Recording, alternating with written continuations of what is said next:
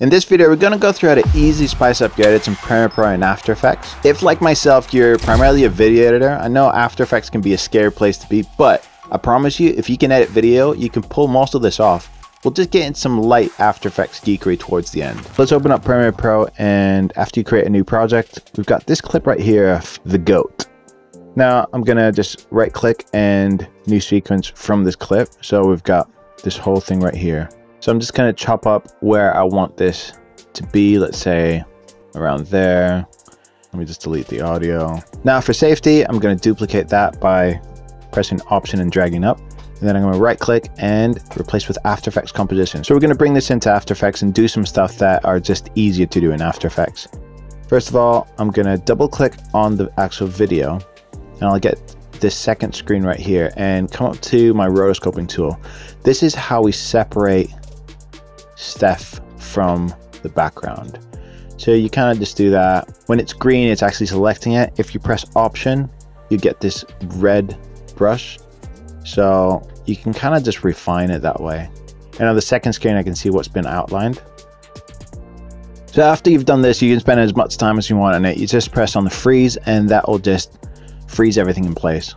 After that's done, you'll end up with something like this with a transparent background. If we turn on transparency, you can see that it's just cut out. Now, the next thing we're going to do is we're going to duplicate that. And on the second layer, we're going to turn off, if you go into your effects right here, we're going to turn off the roto brush. So what we've done here, we've separated the subject from the background. And now we can apply some effects to the background. Now, all the effects I'm going to be using are here in Effects and Presets, but I use a plugin called FX Console, which is a free one, which it helps you just pull up effects a lot faster. Now, the first effect I'm going to add to the background is going to be just black and white. We're just going to make that black and white just so we got the subject popping off. So just the default settings right here are fine. Second one I'm going to add is going to be radial blur. And this is where things get a bit more interesting. Can you see that? And we'll mess with the amount right here. And as you can see here, it just adds a bit more interest. What we're going to do is we're going to just reduce the amount. Let's go with about 7, just about there. Now I'm going to add some more stuff to the background just to give you some ideas of what you could possibly do. Let's add some CC lens. Now, default here is crazy, but I just want a little curve on the edges. So 500 is flat. Let's add 450 is probably where we want to be. If I turn it off and on, you can see the difference here. And then I'm going to add some chromatic aberration. And what that does is it separates some of the colors here. So let me just start with 0 here. And then I'm just going to mess with the colors a tiny bit. So I'm pressing down Command and dragging across just to get more precise adjustments. So something like that I think I like. And we're going to stop there for the background. And already, as stage 1 of the effect, we've got something really interesting here. And if I save that and go back into Premiere, what happens is that will update Premiere. And as you can see, I've got the regular clip and then it'll switch into that part right there. So when he makes that movement right there, boom. I would love to be able to just emphasize that. So all I'm going to do is I'm going to go onto the first layer. If you press S, your scale comes up. So I'm going to keyframe that because that's where I want to end up. And move a few frames behind, keyframe that as well. And in between, I'm going to resize that, make them a bit bigger, like maybe around there. And then you can play with the keyframes here and select these and press F9. And that will just ease your keyframes. Right, so we got something like really quick there. Bam, right? Now for some After Effects special sauce. I'm going to create a shape layer and draw this circle. Next, I'm simply going to animate the scale so it gets larger and out of frame. On that shape layer, add an echo effect and adjust the timing to preference. These are the settings I use for this example. Now we're going to add a fast blur effect to the circle so we get this faded wave warp. Now we're going to head over to the background layer and add a displacement map. And under displacement map layer, we're going to select the circle shape layer we just created.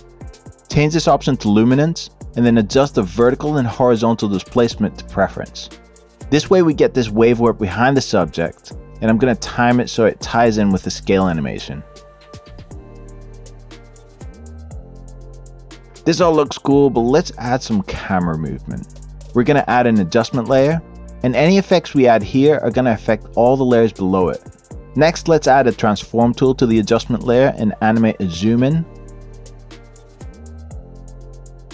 Make sure you press F9 to easy ease the keyframes to keep things smooth.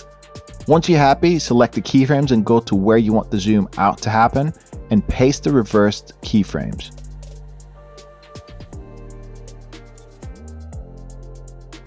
Next, we're going to add the camera lens effect to that same adjustment layer and add that camera focus effect. I'm just going to use the default settings and just animate the blur radius. The last thing we're going to add is some fake handheld movement by adding a simple wiggle expression to the anchor point of the transform effect. Simply hold down Option and click on the stopwatch, and type in the wiggle effect with these parameters.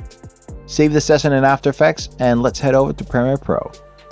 Now to make this transition a bit more interesting, I'm going to add an adjustment layer right over this change and add a chromatic aberration effect. I'll add some simple animations, and these are the settings I used, and we've got a cool transition into our After Effects comp. At this point of the video, we see a camera flash, so I'm going to kind of play into that. I'll add an adjustment layer right over the camera flash and add a brightness and contrast effect, and animate the brightness just to add to that flash. And now to tie this all together, we're going to add some sound effects. I've picked this high energy track and I'm going to time it so there's a strong downbeat at the transition point, and add a low pass filter to the first section so it sounds a bit muffly.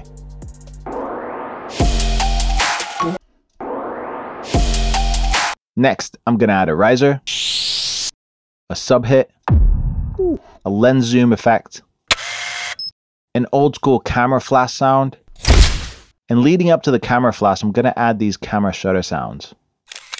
And under that, I'm going to add that same sub hit. And to add the cherry on top, I'm going to add some crown noises. And we're good.